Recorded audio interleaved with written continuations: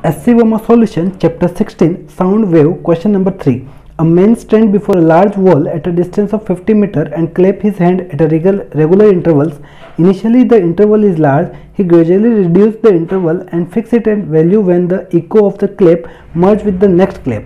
If he has to clap 10 times during every 3 seconds, find the velocity of the sound in the air.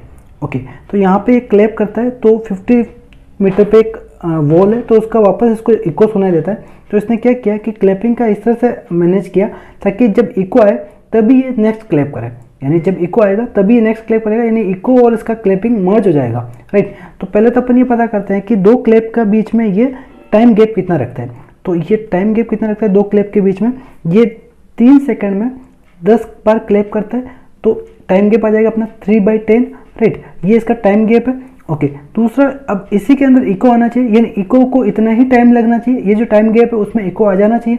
तो eco आने के लिए time is equal to क्या लिखते हैं अपन, total distance travel by sound और speed of sound, right, in air. Okay, तो total distance कितना है, यहाँ 50 जाना 50 आना, तो टोटल डिस्टेंस तो हो गया अपना 2 टाइम्स ऑफ 50 और स्पीड अपने को फाइंड करना है और यही गैप क्लैपिंग का गैप का टाइम इंटरवल है।